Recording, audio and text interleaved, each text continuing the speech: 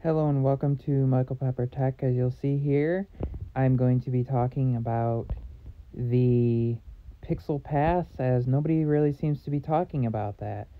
So, Pixel Pass includes YouTube Music Premium, Preferred Care, Google One, which is their storage, drive, and photos plan, of course, regular YouTube Premium, and Google Play Pass.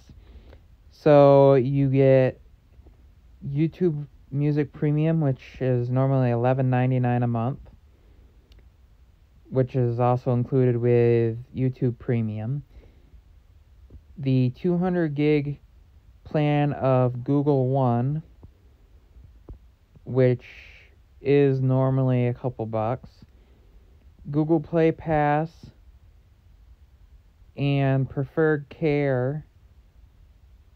In total, you save about $300 over 2 years with this. And of course, Preferred Care, they don't really sell separately, so that's an added value. And what that includes is 2-year warranty, including damage if you have accidents. So that's what Pixel Pass is. And as far as pricing, what they're doing is essentially taking $100 off the Pixel 6 and Pixel 6 Pro, and then charging $149 fee for the warranty, and then you get all the other stuff with it. So you pay $49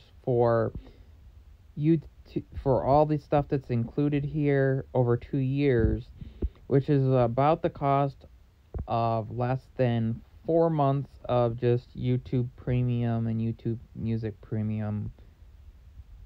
So that's been information about Pixel Pass.